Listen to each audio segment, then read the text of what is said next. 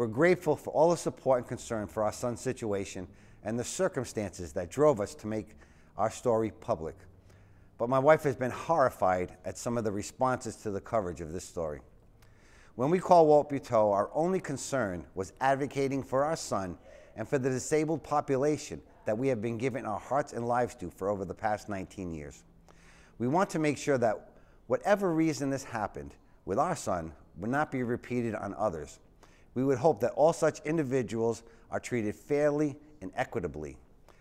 We certainly did not expect it to go viral, and we're realizing that going viral is not necessarily a good thing. I want everyone to know that Applebee's has been more than fair in trying to make this right. They had not questioned our claims to reimbursement for the hours our son has worked there in any way, and have assured us that if he wants a job there, it's his at any time. I also want you to know that the service provider, in our case, RHD, has given themselves wholeheartedly to this job. They've worked with our son since high school, investigating possible employers, training him on various job sites, staying with him all day to ensure his safety.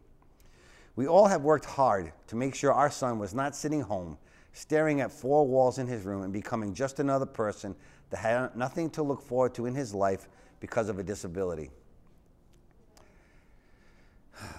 This is why we waited as long as we did before we called Walt.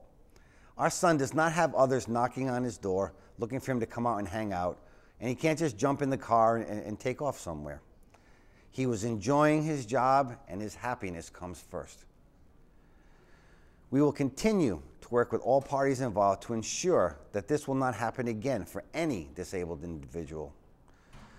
To those who have reached out to our son in sincerity and love, we say thank you. We do not appreciate or want to see people lashing out in anger toward Applebee's or RHD. Something in the system failed, but now that it has been brought to light, it can be corrected.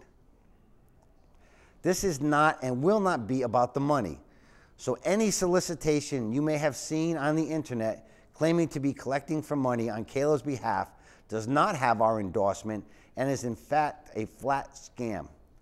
We believe that love is patient and kind, and it's not arrogant, that it bears all things, believes all things, hopes all things, endures all things.